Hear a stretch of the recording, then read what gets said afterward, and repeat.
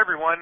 This is Mike Lewis. I'm the Vice President of Marketing and Sales at Awareness Inc., and I'd really like to welcome everybody who took some time out today to be on the line with us to hear from Larry Weber, who's the chairman of the W2 Group. For those of you that don't know who Larry Weber is,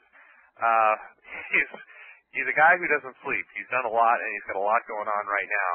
Of course, he was the founder of the Weber Group, which is one of the largest tech PR firms in the world. You've all probably heard of Weber Shandwick. He helped introduce, he's really always been involved in interactive, actually helped introduce HTML to the world. Started the largest interactive ad agency, which was Thunder House, which is, of course, sold as well. He's an author. He's actually published 2 books, has another one on the way. The first one, The Provocateur, was published in 2002, and the one that we're going to be kind of talking a little bit about today that's going to touch on some of Larry's presentation is Marketing to the Social Web, which came out in a second edition just recently because it had been published, because it had sold so many copies and was really successful. And I highly recommend, if you haven't had the opportunity to read it yet, I read the first edition, just finished reading the new stuff in the second edition, and it's an absolute must-read for anyone who's trying to learn more about how to market using social media. It's really a really cool book. I can't recommend it enough. Another really cool thing is Larry's responsible for one of the largest internet advocacy groups. For those of you that know MyTex, which is another great group to be a part of, that's all Larry's doing as well. And like I said, he's in the process of publishing his next book, Sticks and Stones, which is due out in July. So we're really thrilled to have him on the line. Like I said, he's got a lot going on. So Larry, we really appreciate you taking some time with us today. Okay, great. Yeah, great to be here, and I can't wait to get started. So, all right. Hi, everybody. And sorry we had that little with that. Do you want me to jump in, Mike? Well, first, if I could just give some background. Right now, I have a little agenda here. What is the social web? The marketer's new job. 7 steps to building digital customer communities. This is all coming pretty much out of marketing to the social web. So let me tell you a couple things about some context first. I think, first of all, from the internet context point of view, I don't believe we're in Web 2.0, and I know that might sound very trendy, but I believe we're moving into Web 4.0. So here's the context. From when we introduced HTML to, to 1993, that was, till about 95, midway 95, that was Web 1.0. And that was literally when I had companies like IBM say to us, take this stack of collateral material and put it on the web. So we were not using any of what the web was about. It was basically just becoming another publishing platform. When Web 2.0 really started, in my belief, was when the browser was invented. That's the first time Madison Avenue hijacked to the web. And what occurred then was, of course, we were allowed to click through things. There were pop-ups, etc. And the first generation of real web-only companies were born, right? eBay, Google, Amazon, etc. And that was really because of the browser and the ability to move and click and transact, all right? Web 3, I believe, is the social web, and that, of course, had its real roots in Friendster and Tickle back in the late 90s, but really took off, obviously, with Facebook, MySpace, etc., LinkedIn, as we all know now. Amazing that in a few short years, Facebook, I think, announced the other day that there are over 200 million in members, which is just phenomenal. And also YouTube, which I believe in my next book, I have a chapter called The YouTube Juggernaut. I believe YouTube is going to have huge impact, far more than it's having right now, on the way we communicate and market. And that, of course, became the second most popular search engine, moved ahead of Microsoft MSN last November. And Web 4.0 is where we're beginning right now. We'll go back and focus on the social web. That Web 4.0 is really what I call the emotive web, and that's where we're headed as we speak. And that doesn't mean, it means just simply what it is. It's laughing, crying, selling, buying, and it's going to be a more emotive experience because it's going to be so highly visual. And that's going to really change the way we live, work, communicate. And this is not a channel any longer. Any marketer or any chief executive that thinks the internet is just a channel to communicate is really smoking something, all right? They have got to have a complete digital strategy just like they have a complete real-life strategy. Now, as you know, we're having the largest media change in the world that were going on. I'm going to be talking a bit about it. But I wanted to tell you one story that I think is very cute of how media is changing. I have a friend in private equity in San Francisco who is a very, very busy man, but he was also one of these guys that would send a mass email whenever his one son, Josh, accomplished anything. So we would get a mass email when Josh could ride a bike or throw a fastball or, whatever. To bond with Josh, keep this in the back of your mind, everybody, he would take him fishing in northern Idaho, fly fishing, for a week every year. So just about 6 years ago, we get a mass email from my friend, and he says, guess what? Josh got into a great college. He's going to Berkeley. So we all sent our congratulations on how great Berkeley is, and congratulations, Josh. 2 years later, we get a depressed email. Guess what? Josh is majoring in film. So we all said, hey, that's okay. You got to let a kid do what they want to do and follow their bliss, all that. So Josh graduates with honors in film, and his dad says, guess what? I got you an internship at Hambrick and Quist, a famous investment bank in San Francisco. And Josh said, Dad, I don't want to go work at an investment bank. That's why I took film. I want to go do something else, and I have an idea. And his dad said, tell you what, you take the summer off and do your thing, and I'll see if I can keep the internship. So what are you going to do, Josh? He says, I'm going fishing in northern Idaho. He goes up to northern Idaho for 90 days. His dad comes up and says, okay, guess what? I was able to keep the internship for you. So what have you been doing? Well, Dad, I'm real excited. I've been going around different lakes and rivers, and I've been filming people that fish and asking them their secrets and where they buy their bait and what kind of equipment they buy and where they stay, where they rent their boats. It's how much they pay for their plane tickets. Where did they? And you know what? I'm up to 50,000 unique visitors, and you know what? LL Bean wants to underwrite part of the Chad area for $2 million. So, listen, there's about 1,000 Joshes out there, if not more, that are focused on a whole new social way of creating media and content. And it's going to change the face of everything marketers especially do. On the next slide, you all should have the slide landscape. What is the social web? I've already... There we go. Online place, common interest. We all know this, so I'm just going to keep going on. And by the way, they're going to keep micro-segmenting. It's very important to know the future of the web. Facebook will fail. This is the best way to put it. Facebook will fail if it doesn't micro-segment very quickly, so that there's smaller groups in very, very specific types of content. So, example would be not just podiatry, a group of doctors that are talking podiatrists, but ones that specialize in the big toe. I know that sounds funny, but it's true. So the microsegmentation is going to be critical to the way social media evolves. These are just some of the categories that are very important. I believe podcasts are extremely important. I think they're going to move to more video casts, but any chief marketing officer that tells me we've tried podcasts and they really don't work did two things wrong. One, they made a very boring podcast, or two, they didn't go out and tell people and communicate in other communities about what they were doing and what they had and what kind of content they wanted to share. Video is extremely important. If you don't have people that understand how to use rich media and visual communication in your marketing groups, departments, etc., then you will fail in the next 3 to 5 years. Collaboration key, conversation, everything's about dialogue. Brand today, the definition of brand, is the dialogue you have with your constituency. The stronger that dialogue, the stronger the brand. The weaker the dialogue, the weaker the brand. Blogs, I want to focus on just a second. They're only going to get more important. They are following the trajectory of the newspaper industry here when it was healthy and in a much shorter period of time. So it is self-editing and being aggregated, much like BlogHer's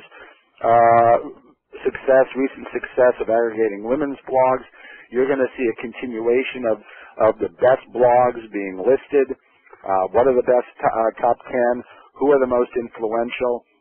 There were 39 newspapers in New York City in 1800 when Jefferson took office because there wasn't mass communication. So it self-edited down to a couple newspapers, but that took hundreds of years. We actually are going to, I believe, have fewer blogs, not more, in the coming years, but we will have more impactful blogs that are also highly visual. Key to the future of marketing is understanding the blog sphere. It's not about talking at customers, obviously, and prospects. It's about creating and engaging with communities. All right? The direct marketing industry went way too far in just trying to target you. Let's talk about common behavior, and let's have some conversations and engage these communities in these conversations. Some of the leveraging categories, people say to me, how can you build brands with social media? Oh my God, can you build brands with social media? By being honest, open, direct, by supplying content that is compelling, and by having dialogues with your customers and potential customers about the issues they're having, what they like, what they don't like about your products, what they like, what they don't like about your competitors. Lead generation is going to come continually, if you do this right. And don't focus on the buy up front, which is the old way of marketing. I hold that whether you like Amazon or not, Amazon is the perfect example of where the future of a commerce site has to go. You go in, you might watch some videos now of authors, if you're looking for books, that is. You might post some reviews, you might buy a few things. At the end of the day, you're being entertained, educated, you're sharing with the community, and then you're buying something. So commerce is less right in your face, and it's more like going into your favorite store and doing some looking around. You don't know how much you're going to buy because you're in an environment and an experience. So one thing you should take from my friend Steve Jobs is that it's not about the technology, but it is about the technology, but it's about how that technology makes experience the best for you. So our social technologies that are only in their first iteration, all right, are only going to get better to where it's almost going to be like real life, like you're going into that favorite store. So think of that for business to business, for medicine and for health, for every category in your life. One of the fastest growing categories in social is spirituality. Well, that people are actually feeling good about going to church online. It might sound bizarre, but hey, I think it sounds totally normal. In a busy life, you need some quiet time. You want to share with the community about some spiritual things. That's cool. All right, and they're giving money for that. I mean, President Obama showed us how that can be done. All right. R&D, obviously, one of the greatest R&Ds because you have a living, breathing, ongoing focus group that never ends in social media. Product and service launches, customer retention. It's interesting that more and more when I go into companies, it's not just the marketing people that come to the meetings. It's now every department that touches a customer. So it can be customer care. It can be sales. It can be HR. Excuse me. So it's terrific. Partner and channel communications, you can set up specific communities. It doesn't have to be one big giant circus. You can have small gated communities. I get a lot of pushback, especially from younger people, when I say the future of the web too is about gated communities, things that you can't get in unless you're a special belonger to. I think that's going to happen more as we evolve. So the CIOs of healthcare companies want to know they're only talking with CIOs of other healthcare companies about software they're using and hardware they're using. Thought leadership, huge for the social media, terrific. And internal communications, media relations, and obviously crisis management. Old marketing, the new rules of engagement, you see some of the things I've been talking about. New marketing, brands as dialogue. Customers are in control. They'll determine brand value. Group customers by behavior. Enterprise and user-generated content. You have to have a combination of the two. So that means you just don't let anybody, generate content. Professionals also have to be in the mix. Your company has to be in the mix. Virality based on content, not subservient chickens. User reviews. Amazon started it, but that can be used anywhere. You are now publishers, all right? That's what we are. And we need to have great content that continues on. Bottom-up strategy, information on demand, and invest for growth. It's all extremely measurable as well. 7 steps to building a digital community. first, observe the conversations. If you're just beginning in this, which I doubt you would come to this if you're just beginning, but, you've got to know what the landscape is. It's amazing to me how many companies just say, oh, I've jumped in and tried social media. I did a podcast. Well, how stupid is that? I mean, what you have to do is understand the landscape. Just like any time you're going to do something, know where places are, know what people are talking about. I was at a major automotive company who said there's no way there's that many bloggers talking about us. And we showed them that there were over 1 million blog posts in China alone about their product. So get out there. Use tools like Technorati. I mean, these are cheap tools, okay? Use other loads of tools and then do your own deep dives by using search so that you know exactly what's going on. So learn and observe the landscape. Then recruit some members. Get out there and get people knowing about you. The biggest thing about social media, it is not out of the broadcast era. All right? And that's the problem I have with interactive agencies right now, that first generation. They're still putting up banners. Well, that's still one-way communication. Yeah, you can click on it, you might get somewhere, but that's still, it starts with one-way communication. Why aren't we building dialogues and moving that way? This is the most important slide in my deck. If people can see it, evaluate online conduit strategies. Why it's most important is I basically have tried to boil the ocean here to give you 4 categories that you can build plans around. The first, I've talked about blogs and news sites. I won't tell you about the woman that runs one of the major newspapers in this country. Just a year ago, we spoke together, and I said, how can you let, Daily Candy really eat your lunch in your own town, around, entertainment and the arts and things to do? And she said, what's Daily Candy? Hello. All right, but, those kinds of blogs and news sites, even though they have regrettable names like Boing Boing, I think are very powerful and are going to only get more powerful. The reputation aggregators from the Technoratis to the Googles, I think, again, we've only seen the beginning of Google and Yahoo's, Google and YouTube's dominance. We're going to move into an era of social search that's going to be very important, where much like TripAdvisor, which was really the pioneer in social search, where you will go and say, hey, has anybody stayed at this hotel in Crete? And everybody goes, yeah, it's the worst place I ever stayed, or it's the best place I ever stayed.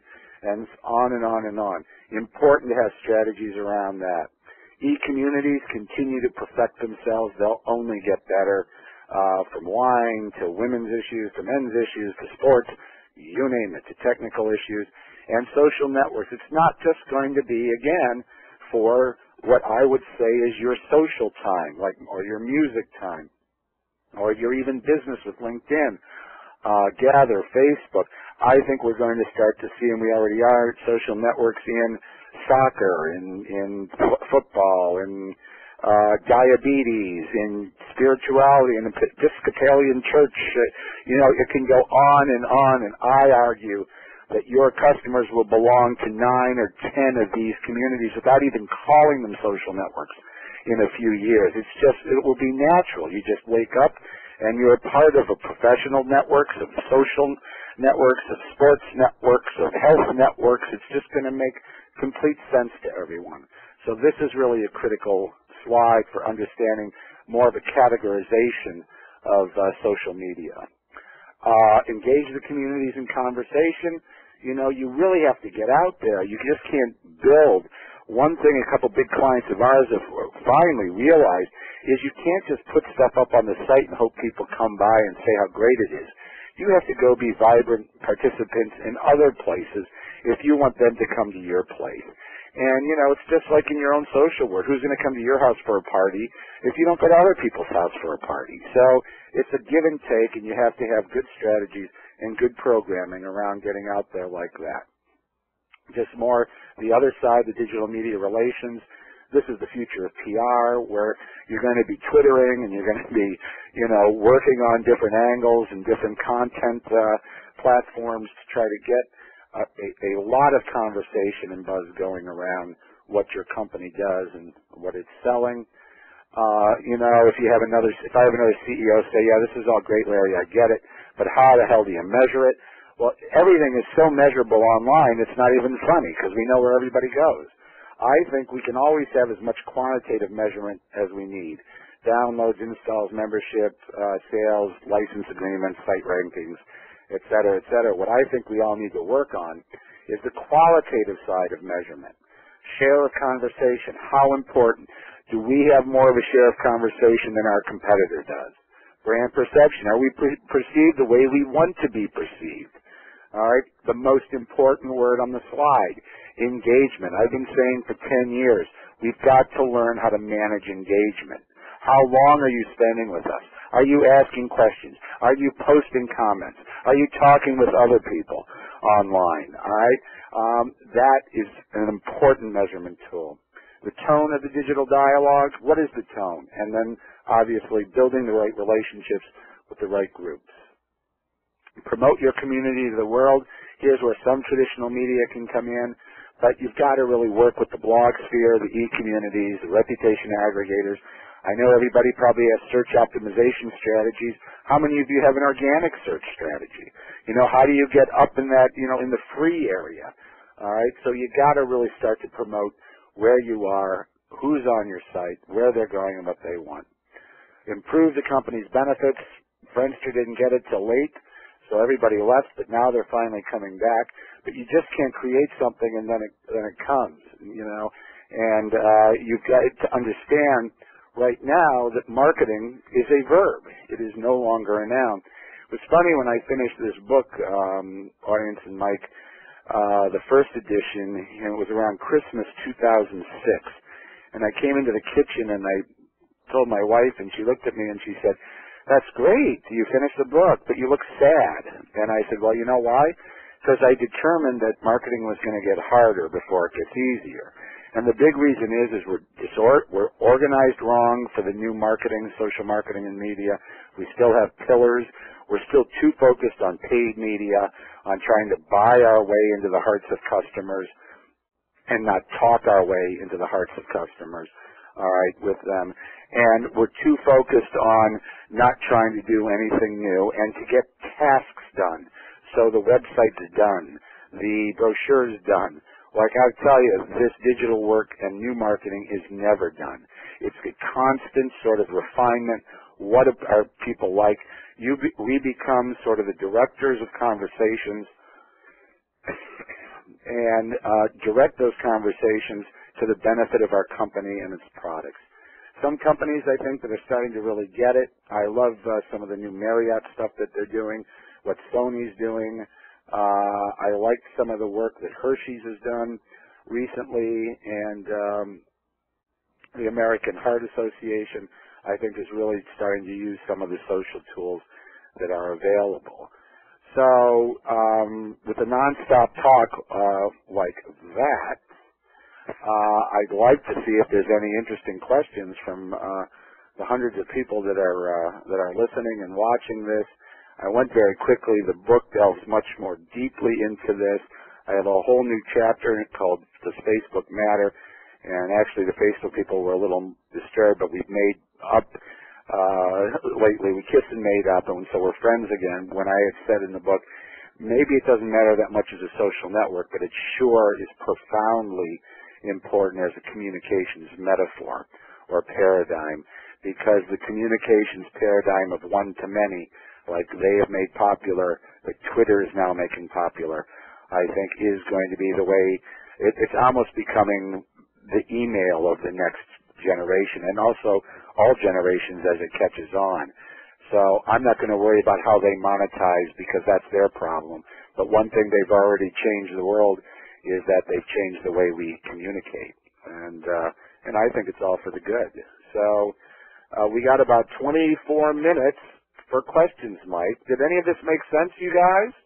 Well, I can tell you, just reading the comments, this is Mike, I can tell you, just reading the comments from everybody out on Twitter, I think it made sense to everybody, and I think a lot of people got a lot out of it. There's still a ton of questions, but I'll give you a pretty funny quote, Larry. It's Larry Weber spewing off so much intelligence right now with a big exclamation point. So I think people actually got a lot out of it. So that's good. One thing I didn't, mention too much deeply, but and it's just because people think consumer all the time. I'm a big proponent, and most of my work, believe it or not, is in business-to-business social. And I think that's going to be huge. And that's where it's going to be more gated, more micro-segmented, almost a little more formal. You know, you look at some of the nice YouTube channels of Sony or, of Apple. These are very organized, they're thoughtful, and there's some rock and roll, but it tends to be more jazz or classical in nature. And so I think there's a lot of B&B work. But anyway, I just wanted to make sure I got that in. Well, before I jump into I just want to let everybody know one thing real quick, that following the presentation, we're going to send an email, and I'm also going to tweet about it, and we'll put it up on our Facebook page as well. The slides will be available, so I apologize we didn't address that in the beginning, but you don't need to ask. They'll definitely 100% be available for you to take a look at and download. As long as they buy a book, Mike, because all the royalties go to charity. So. Oh, that's great. Yeah, so definitely then more incentive to buy books, right? So yeah, download the presentation and buy a book. Right. That's the message. Well, one other question that keeps coming in that actually has a little bit to do with the presentation, but do you actually have a Twitter account? I do have a Twitter account that's not live right now because I was getting so inundated so much. We're going to go back up next week, all right, and it's just been too hard. So I'll take all everybody can shoot the arrows at me right now. But I have a Facebook account with thousands of friends that I hardly get to post things on because I've been so busy writing and doing other things. So I apologize for all you religious people of Twitter and Facebook, because if you friend me, I usually friend anybody, which is probably not a good idea, but I do. So again, I apologize. I do have a Twitter account that I am not using right now because I keep getting all these right now. Joe Smith is following you on Twitter. I've gotten at least 1,000 of those in the last 2 weeks. So, and I'm not doing it. So I apologize. All right, no, that's fine. What we'll do is when it becomes live, I'll send another note out to everybody, just making sure that everybody follows you. Yeah, we'll make sure. I'll tell Farah, who helps me with all this. We'll let you know when we're live on Twitter again. But don't expect me to do it every day, gang. It's just a little much. So I'm trying to figure out a good time. That's a good question to ask you, Mike. What do you think a good, amount of time is to spend on Twitter? I think not just for the sake of something. You should have something smart and good to say. Yeah, I kind of mix things up. I mean, I don't have a specific amount of tweets that I send out in a day or a week or a month or anything like that. I mean, if there's something that's relevant to me that I think, I don't tell people that I'm waiting in the line at Starbucks or, I don't Thank God. or stuff like that. I mean, I try to have stuff to say, but it's a mix. So for me, it's about the Red Sox or Boston sports and social media in general. So if I see something that's cool, I'll forward it on, and if I have something interesting to say, I'll say it. So, I mean, for me, it's 4 or 5 that's the way to do it. I was a little miffed the other day on Facebook when somebody I know, who I like, but they said she had just emptied her dishwasher. I was like, hello, and why am I reading this? It's like, anyway. Exactly. Actually, it kind of brings up an interesting question. It just came in from someone on Twitter, and what she's asking is something I've heard a lot of times before, just with the stuff we're doing at Awareness, but I'd be interested in getting your take on it, and that's how do companies get to engage in dialogue without feeling they have to control the message, or even better, without controlling the message, and the right strategy to take. Yeah, I think the first answer I have to those people is it's out of your control anyway. That conversations are happening more and more about your company and your products. And then to the doubting Thomases, we usually have to prove that and show them where the conversations are happening and how they are influencing opinion of purchase decisions, etc. So that's the first thing I would say. The second is that you can't control what you can't control. You can't control what your person's going to say when you're having a dialogue with them. So, it's probably stupid to try to think you can control that. And third is, you can, if you're still a control freak after all that, you still can have a semblance of control because you control the content that you create.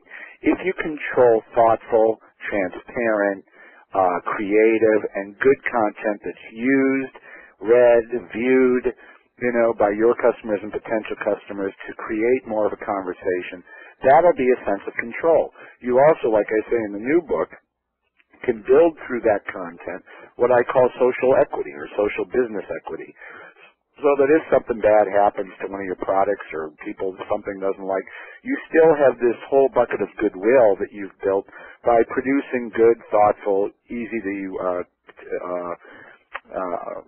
consume content on the site. So, yeah, I get the question all the time, but it's like, you just gotta let it go. It's life. Do what you do best, company. I've always argued if you've made cars for 100 years, I guess it's not turning true to one of our companies or two of them, but you should be pretty good at that. So let's accept that and let's work about building a relationship.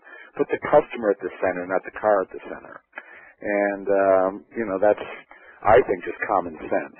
So everybody will have control issues. I mean, everybody's parents have control issues. So companies are going to have control issues too. But I think we can get over it. And so do you see a lot of companies putting in place kind of social media policies or guidelines that... Yeah, the first thing we saw, and we helped a lot of companies like 2-3 years ago, was blog policies.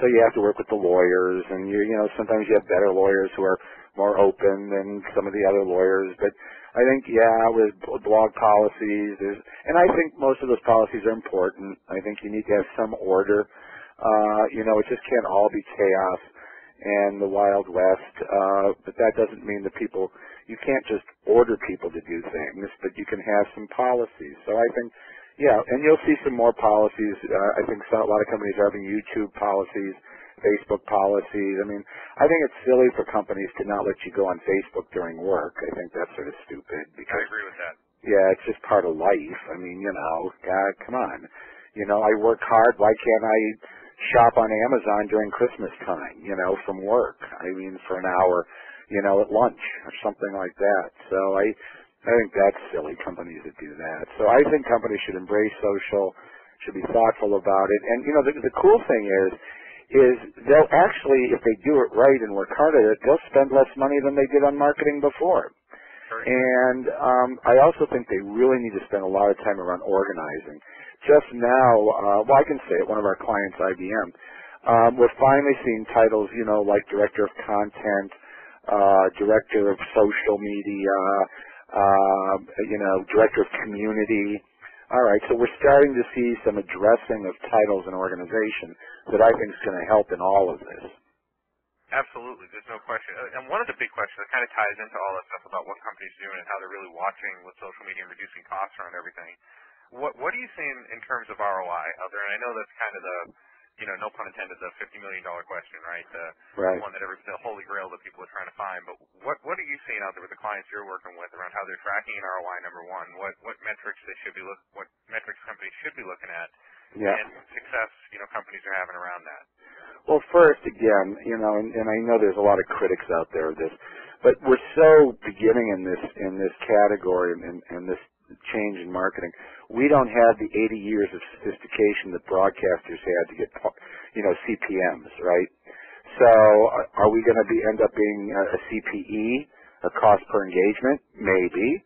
But, we need companies to start working on that kind of stuff, to work on the kind of stuff that the NFOs and the Taylor Nelsons and the Nielsen's and all those companies did back in the 40s and the 50s and the 60s and the 70s that made television advertising so dominant, not just because of the entertainment factor, but because they could say, they could actually sort of produce those graphs and those reports.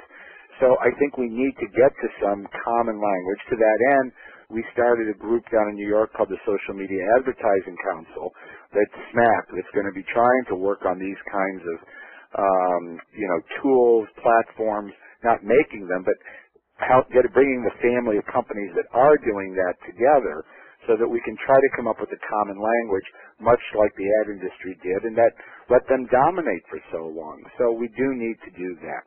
The next thing I'll say is I still believe that trying to bring in the CFO model of for every dollar, I want to see how many dollars back I get is still a little off. We will get there, okay? But the first job is to build the store. We don't know how many sales we're going to get if we don't build a cool store with good stuff in it. all right, and good communications and a good feeling and a good experience. So you just can't do that overnight. So I argue that, especially in business to business, all right, where this is, large enterprises have a 6 to 12 month sales cycle, then you have time to create, a site that potential customers want to come in, spend time, meet other potential customers, talk about topics that are relevant to them and their issues. And that ultimately, if you build that relationship strongly with them, that'll result in a sale. Now, as far as like Skittles or the stupidity of the Burger King agency the other day saying if you unfriend 10 people, we'll give you a free Whopper, which I thought was ludicrous, just to get attention. I think that's just silliness. And that you might have an ROI because they sold 1 million Whoppers. All right, so maybe marketers say that's a cool thing, and we'll use that. But I argue this shift is more generational. It's more Renaissance in nature, and so you can't. How did you measure the Renaissance? I mean, I'll go off, on and on. We're still measuring the Renaissance, So, we're in the beginning, and we all have to work together toward those metrics and those ROIs. And, there's more and more tool companies, from the Radian 6s to the, and I guess Symphony was around and, these, and they were all first generational. And I know there's been another set of companies coming around, but we've got to get that common language. That was one thing I respect deeply out of Madison Avenue, that they all somehow colluded and got together and were able to put together, a set of measurement metrics around the most popular thing in the world at that time, which was television. And right now, it's obvious the most popular thing right now is being online and being social, but also consuming entertainment, games, and other media online, and it all can be ultimately measured. Absolutely. So you mentioned one thing that a lot of people have had questions about, both through Twitter and through our, the Q&A part of WebEx. So I'm going to try to summarize them all into one question, and that's, how do you get started as a B2B company? So the first part is, how do you get started in B2B, being in social media? That's kind of number one. And then number two is, you talked a lot about kind of the gated community, or we call them velvet rope type communities, around here. But if you're getting, is that where you see the web going in the future? And does that really apply more to the B2B side, or is that kind of broadly, B2B and B2C? Let me take the first one, just getting started. I think take my slide on Observe. I think that's where you get started. Don't try to do anything yet. Just learn the landscape. Your category of business, just Google it. Go to Technorati. Find out if what you do is you're a middleman for wood, selling wood.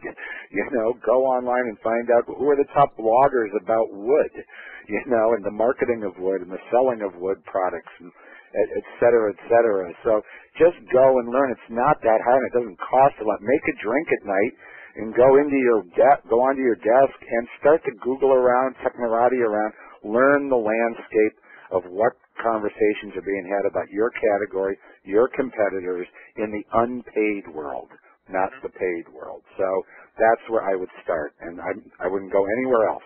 I would do that right now. Now, as far as gated or velvet roped, however you want to call it, closed, some people try to call it, I think they're already, obviously they've already come up in the, people won't like this, but one of the biggest industries online is sex. And, that's obviously a velvet, rope or gated communities, because they want to be sure they get paid for showing that kind of stuff. A good example is wine. There's a number of gated wine communities, and it's a very cool idea, because they say we're only going to allow 50,000 people in here, and when we lose somebody, you can come in. But the reason we do that is so that we can make sure we have the business model straight, so that when 10,000 people say we really like this Shiraz from Australia, we say we're going to go right to the vineyard. So these two college kids from Stanford go right to the vineyard, buy 10,000 at half price, and ship them to all those people, So you're going to see that kind of, more and more, that really devoted. I mean, so they'll be, say, maybe quasi-open, so that you can get in, but it's almost more like a country club or a a reading club or, that kind of thing that's going to have to happen. Now, on the pure business-to-business side, I think for sure it's probably going to be better to go the gated route or the, as you call it, the velvet rope route because of the micro-segmentation. And you want to offer a unique experience for your customer. And one thing companies could do then is you sort of, if you're trying to sell somebody, if you've developed a great community, give them a pass for a day. Why don't you go to our community for a day? And, you check around, see what our customers are saying and what they're talking about, and then there's a timer on it and it winds down. So it opens up a lot of possibilities. It can be really closed. It can be sort of closed. It can be, you can use it as sort of a temptation for sales. And so I definitely think it's going to go that way. And I can't overemphasize visual. It is going to explode in the next 36 months to the point where we'll see so little text on the web. We're going to be searching for text, Interesting. Yeah. Well, it's funny. There's a really interesting tweet that just came in. It's from Peter Gorman, and he said, here they are talking about wine, velvet ropes, and sex. What are we talking about on this call? Sorry. See, that's why you came in a different context here, Yeah, that's actually the follow-up webinar we're doing next week. So. Right. You'll get a lot more attendees than 500. Exactly. Another question that keeps coming up is around kind of the executive leadership of companies, questioning social media and the value of social media, and how to get executive buy-in around it. And I know you've worked with a lot of different companies, so any advice you could share? I think a lot of people are kind of struggling with, how do we convince management that this is a good thing? They're saying it's not scalable. They don't think we're going to get an audience. All those, the standard topics that people are bringing up. Advice you have? Well, I do hear that a lot, but I think, I don't hear it as much with the CEOs I meet in their early 40s or, mid-40s that have sort of grown up with the web and games and stuff and understand how there's different communities that can have a big impact. What we often have to do is do our own research on our dime and show them that, I remember this CAD/CAM company, it's quite large in the Boston area, didn't believe in any of this, and we showed them how there was over 3,000 engineers talking daily about their products, what they liked, what they didn't like, and they said, no, can we see that? And so we showed them all this. So, it's like, it's almost, again, the whole doubting Thomas syndrome, to have to go there and show them, that there are conversations happening, that, it was interesting to be out at General Motors a couple of years ago, and, they actually got it. They just didn't know what to do about it, but they were getting more. They were having more issues with a woman that had a blog in Nebraska about car safety, and they were millions of hits about is my car safe? Who's had a problem with this latch? Blah blah blah. Well, we showed that, and it was like, oh my God, it's like we had no idea these kinds of conversations were that deep. We knew she was out there. But, and it only grows because, right, it's, you tell your friend who bought that same car and, and it keeps going. So if you show them examples and what it's done, it's really important. Today, I get a call from a client. It's a client of our UK office and not here, but they make one of the top 2 backups. In other words, of where you send off, I think it's a service like $5 or $10 a month, where they back up your computer so that if there's a hurricane or a storm, you don't have to worry about your photos or your files, or they do all that. Well, there happened to be about a month ago, they had bought some bad servers from a company and they sued them, and for a time period they had lost 7,500 customers, data. Now they recovered 99.8% of all of it. They sued and won against this server. But what does the digital newspaper in this town put up? But a month later, X company loses 7,500 people's data. And they didn't put what really happened. That then got onto TechCrunch. Then that went to blog. And then it's everywhere. It's like, like a virus kind of thing. So we had to walk through what to do, et cetera, et cetera. But that's the fear reason to get involved and really know the bloggers that are talking about you, talking about your category, know where those conversations are. So if it doesn't work on the positive side, we can always use fear to tell the CEOs, you could lose the company in a day with one click. you know. Really interesting. Another question that just came in that actually goes back to the one that you answered before, but I think it's a relevant one. And it's from Aaron Bean. He asked, if everything is going to go visual on the web, what happens to SEO practices? Yeah, well, what you're going to do is you're going to have a lot of visual search, like there's a company actually in Boston called Everything. Yeah. There's other visual and oral, AURAL search. So you're going to see Google introducing a lot more of that. All right, but also remember what Google's doing. What's their search is in sentences. I wouldn't call it is text, but it's not really paragraphs. What I'm talking more about is the disappearance of sort of storytelling through writing, specific writing, and more storytelling through visual. So instead of an annual report written out online, you actually have the CEO saying, "Hey, welcome to X company's annual report. We had a good year this year.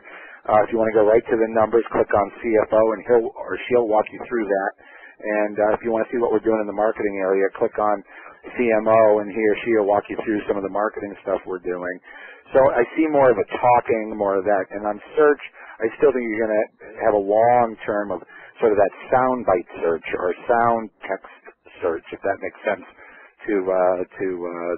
especially as search goes local. But you're already seeing a lot of new icons in mobile search, and you're pressing on icons less than you're using words. So again, a balance. And I guess last thing, remember, I say a lot of things just to get people's attention too, and it's not like everything is going to be completely gone. It takes a long time. I had a French teacher who once said we didn't all die in the Renaissance and wake up in the Baroque. There was about 100 years in between, that kind of thing. So it'll be shorter this time into the new media world, but Yeah, I think so. I hope so. Yeah. Another great question that we have is I've always heard that it's better to integrate into a community rather than create a new one. Yeah. Do you believe that's true, or do you think that's just a myth? No, I think it's both. You have to do both. I get a lot of guys who say to me, well, can't we just integrate in other people's? What do we have to spend the money doing our own? And I think that's really, really small thinking, because the brands of tomorrow are going to build that community that are experts on what they do, Yep. And I think that's extremely important. And then it's extremely important for credibility to be out there and sharing on the other communities that talk about the category you're in, the thought leaders that are in that, and what you do. So I think it's both. It's like the slides. I forget what number the slides were, but it was like number 3 or 4, promoting your community. So you've got to go be on other places, and you can't be a pig about being on other places, like just posting things for attention. I think you have to be a thoughtful member of those other communities if you want to get the attention for them to come back and participate in yours. Very interesting. So another one. Here's someone says who is frequently updating. How frequently? And we kind of talked about this before, but someone says to do is kind of the proverbial cobbler without shoes. They don't have a website. Yeah. But is it smart without a website to frequently update Facebook or LinkedIn? It's a very tactical question, but I think it applies to how often you should be speaking and really should be getting a website. But is it a good substitute for a company that may not have a website? Sure, it is. At least it's some digital expression of what you're doing. And like you were saying, I wouldn't. If you don't have something really to say, don't update it. I don't want to hear that you're. I mean, I used to make fun of these guys when cell phones first became popular. That's how old I am. I'm not telling the audience how old I am. But I used to tell my wife it was like the second the plane landed, these guys would, it was mostly guys, so it shows we're the dumber race, or the group, but we would open up their new mobile phones and they'd say, "Oh, hi, honey, I just landed. I'm getting my coat and my briefcase. Now I'm walking down the aisle. Oh, now I'm out of the plane. Now I'm going to go try to get a taxi." And I'm like, Jesus, what is going on here? So to the same thing, if you're going to use Facebook, LinkedIn, or whatever, it's not, it's like, why would you watch 8 hours of television? I mean, it makes you a vegetable. So it's the same thing. Why would you do 24 hours of social media? Do it when you have something interesting to say, something thoughtful to bring about, and that's good. Then people will start paying more attention to you. And then as far as your own site, I mean, you got to have your own site, but you remember, your own sites do not have to be complex. That's the other thing. The problem with having sites belong in IT, and that could be a whole other show, because IT should be our slave. They should be the slave, the marketing people, and the people that touch the customer. Technology should be our slave. So, that's got to be, you don't start creating these complex websites that are just a pain to replace and a pain to add to and do things. They should be user-friendly, nice interfaces. I'll leave you with one example. I was helping my oldest.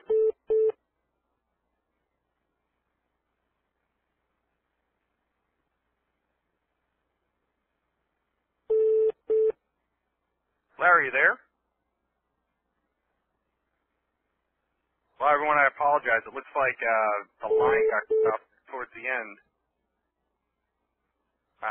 Larry dropped off, so I want to thank everybody for being on the call with us today. Unfortunately, we got cut off early just before we got probably what was going to be a really good example from Larry, but just want to thank everybody for being on the line. We're really taking a few minutes this afternoon to chat with Larry and I. We're going to have another webinar coming up on April 29th. That's how to get the posts from your agency around social media. It's going to be with Emily Riley from Forrester Research, and we hope you can make it. You can register on our website. That's awarenessnetworks.com. And again, thanks very much for your time. Appreciate it. Look forward to speaking with you again.